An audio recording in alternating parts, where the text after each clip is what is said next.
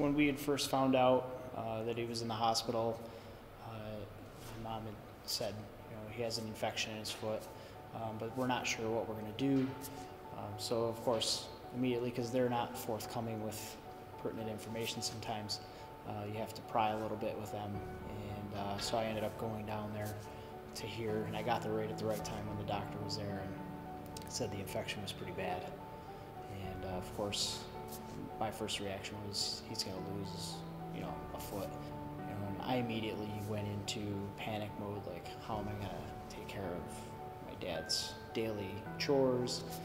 What would I have to do if he loses a foot to make his house accommodating, because I can build something for him. So it was a lot of crazy emotions swirling to really figure out what exactly I needed to do to help him. So my wife had contacted Linda Thompson to let her know what exactly was happening, and she contacted the church and asked for the elders to start a prayer chain, and they did. She had posted something on the prayer wall, which I thought was wonderful, and that touched me, that she would do such a wonderful thing to help out a situation with my dad, and it was very touching for all of us.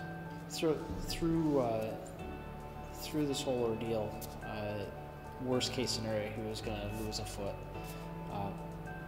Looked like more definitely it was going to be his big toe, but I believe in my heart that the prayer chain somehow got the surgeon in contact with this disease specialist to look at my dad moments before his surgery for basically a second opinion on it. And he said, let's not do the amputation, let's remove as much of the infection we can, and let's see if his body can heal it. They kept looking at it, and swelling's gone, the redness is gone, and they keep looking at his foot every day saying, I can't believe this. We did get good news. They are not going to amputate now, which is awesome, and he's on the mend. Praise God. It brings tears to me, tears of joy more than anything.